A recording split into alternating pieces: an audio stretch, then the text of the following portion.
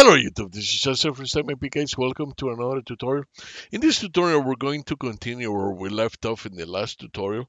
As you recall, in the last tutorial, I showed you how to use CMake in order to execute individual files or sample files that we got from the Vulkan SDK that we downloaded from LunarG.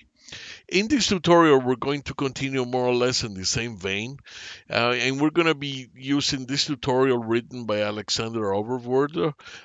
Sorry, Alexander, if I mispronounce your last name, but he's done a great job with Vulkan and creating tutorials, and this this website here is very good.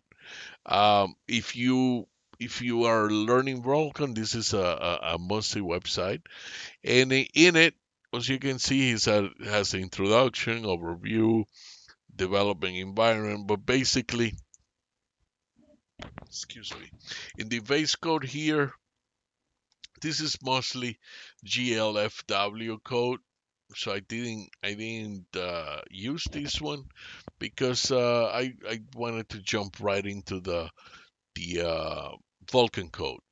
In this one, in the creating an instance, he shows you how to create an instance, and he blends a lot of GLFW with Vulkan code because he wants to show you a window. You cannot create that window very easily with Vulkan uh, at this point, so he uses GLFW in order to show you the window. I'm going to show you what I mean by that. For example, if I look at the code here, and that's D1 main C++. As you can see, he's blending GLFW with just a lot of with real Vulkan code from the API. Because and let's run it here. So because he wants to show you something. So here I ran it, and now I'm going to um, run it.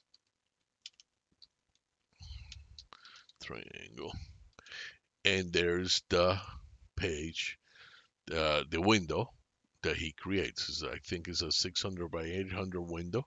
And I show you how to do this in other tutorials and OpenGL tutorials, where because OpenGL uses GLFW, is one of the libraries that it can use. And I'll walk you through it. So basically, what this is what's going on in this one is he's creating a window here, 800 by 600. It's an app class, triangle application class. These are all the methods here for that class.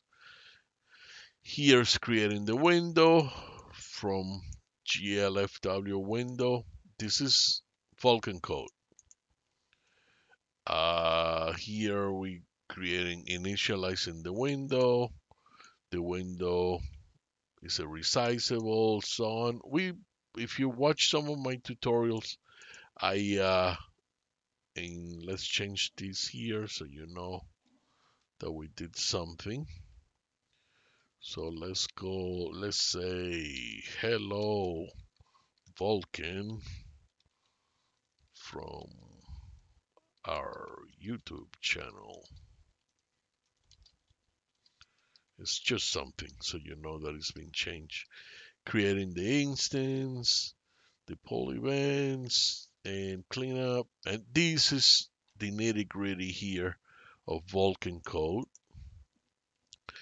And I'm not going to change that because I'm going to strip it so you and separate them so you can see the difference. What is GLFW code?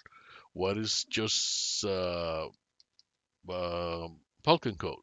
Okay, so let's just run this one so you see that we changed it. And let's do make. And I got an error. What error did I get? Oh, I added that ls. So nano main. I used the I uncomment this right here, but I didn't let them know that I'm using a namespace. So it's using namespace std. Yes, yes.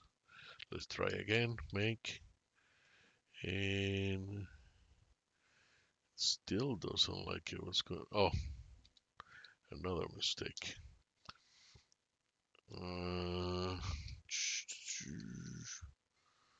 And another mistake here. No semicolon. Yes. Make, and now it's good. Okay, so now let's run it. And there it is. Hello Vulkan from our YouTube channel. Okay, that's using GLFW. But now let's strip all of the GLFW code away from this code and just stick to Vulkan code and run Vulkan code so you can see that it actually works. So let's do it. So we go nano main. I'm going to strip everything that has nothing to do with Vulkan. So that's fine. The init window can go. The main loop can go. Cleanup, no. This can go. All of this initialization of a window can go. We don't need it.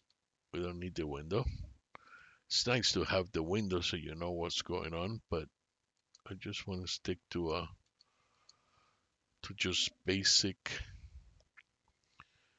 Vulkan code, and let's just leave it, and then that's Vulkan. This here, let's get rid of all of that stuff and just leave the Vulkan code that is checking for the error, and this is can stay. Okay, so now you're not gonna see no window, you're not going to see nothing fancy, but as long as it runs without giving me any errors, it's a success, because that means that the Vulkan code, we were able to run Vulkan code all the way through. Okay, so let's do make, and it compiles, so that's a very good sign. And now let's run it. There's nothing gonna be come out, no window, nothing, but as long as it doesn't give me errors, it's a success. And there you go. Hello from Vulkan Lander, and that's the lineup that I added. So it is a success because it ran without using any other additions of any other libraries, just basic the Vulkan API. Okay, and this is the end of this tutorial. If you like this tutorial, please click the like box, subscribe to my channel, and I will see you next time with another great tutorial. Take care. Have a great day.